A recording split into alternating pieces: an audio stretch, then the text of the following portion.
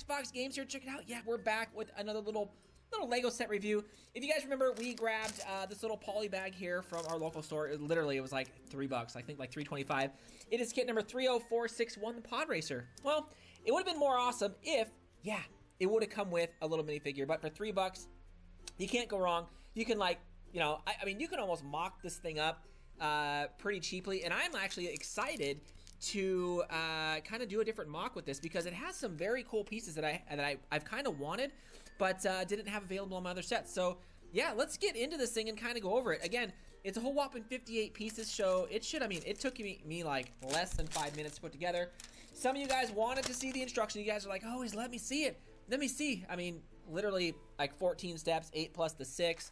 Nothing too fancy on the top. On the back, it's another 14 steps. So 28 steps total, which again, should put you sub 5 minutes to put that thing together. Anyways, we picked it up at our Walmart for around $3 or so. Again, no minifigure. The thing that's kind of cool about this though is some of these pieces, right? Some of these pieces I think are pieces that, yeah, I kind of want. Especially this, if you guys can see that, this translucent piece right here. This piece is actually very similar to this here on the Iron Man. I like those because it kind of, you know, you can fly around with them. You have the translucent piece. So I kind of got one of those for almost, you know, for almost free. When that little piece right there alone, you can usually buy them for like 69 cents a piece. I was like, oh man, I'm going to pick that up. That is going to be sweet. The up front little rockets look definitely cool. Look at that.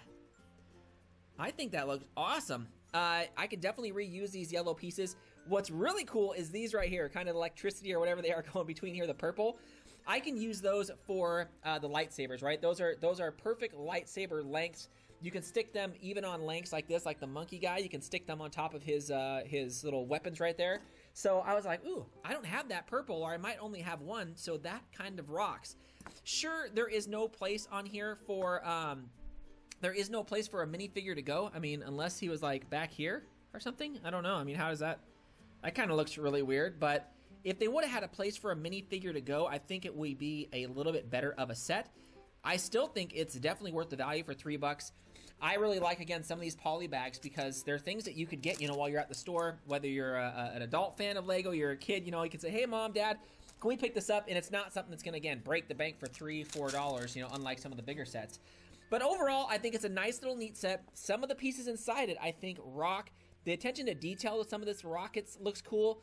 I think they could have maybe put a little more detail in the front rockets or put some type of, I don't know, something in the back for, you know, it to be a little more just, I don't know, look a little better with a little minifigure in there, because I feel like a lot of you guys out there have minifigures where you want to put them in there. So I'm probably going to redo a mock of this thing and just kind of switch it up.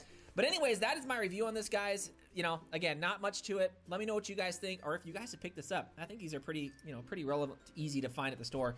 Anyways, thanks again, Fox fans, and definitely subscribe if you guys haven't already.